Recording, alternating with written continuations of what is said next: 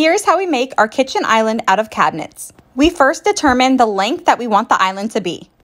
In this case, we wanted a 90-inch long island, so we ordered 3 30-inch drawer base cabinets. We positioned the cabinets in the location that we wanted the island. Once they were in the correct place, we wanted to hold them together, so we attached each face frame of the cabinet to the next, using cabinet screws. We wanted the island to be a little wider than the standard 24-inch cabinet, so we decided to frame it out with 2x4s.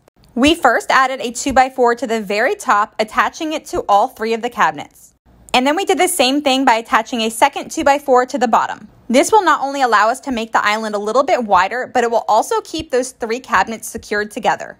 And here's a few other options to make your island wider. If you're wanting to add an additional 12 inches or more to the back side of your island, I would suggest using wall cabinets. That will give you that 12-inch depth. All you would have to do is build a base so they would be the same height as your base cabinets.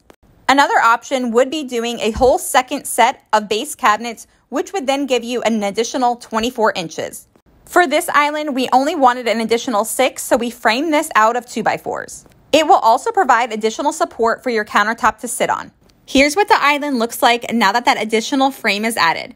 You can see that it added about 6 inches to the back end, and then we will have a 12 to 15 inch overhang for our countertop. To cover the back wall, you can use a cabinet panel, or I decided to add a little bit of character by adding shiplap. I bought these shiplap boards from Home Depot and cut them to size. I used my brad nailer to attach it to those 2x4 studs. And when installing the shiplap, I like to start from the bottom up so you see a full piece along the bottom, and if you have to cut a piece, it will be cut on the very top, and that's hidden by the countertop. On either side of the island, you will have this small space that you can use for storage or even get creative by making a wine rack. I just used a cabinet panel to cover mine.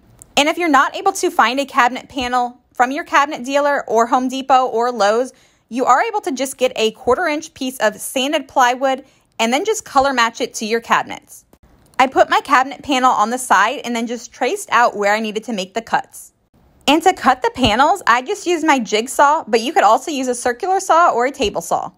And once I cut the cabinet panel to size, I attached it to the side using some wood glue and also my brad nailer with 18 gauge brad nails. I would suggest just using the brad nails around the perimeter so you're not having to fill in any holes. And then to finish off the corner between the cabinet panel and the shiplap, I just cut a piece of outside corner molding to size. And I did the same thing to the opposite side. When choosing a cabinet color, I like to use a neutral color like white or gray. That way you can customize the color of your shiplap to whatever your decor is. This will allow you to change that shiplap color anytime you want since paint is pretty cheap rather than having to get all new cabinets every time. I also prefer drawer cabinets over standard base cabinets because it provides so much storage. And if you already know what color you're going to be painting the shiplap, I do suggest painting that first, although it wasn't too hard here.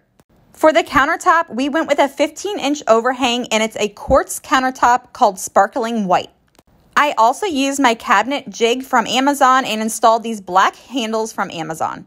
Thanks so much for watching, and if you guys want any more DIY tips, make sure to give me a follow on TikTok at East Coast DIY or Instagram at East Coast Florida DIY.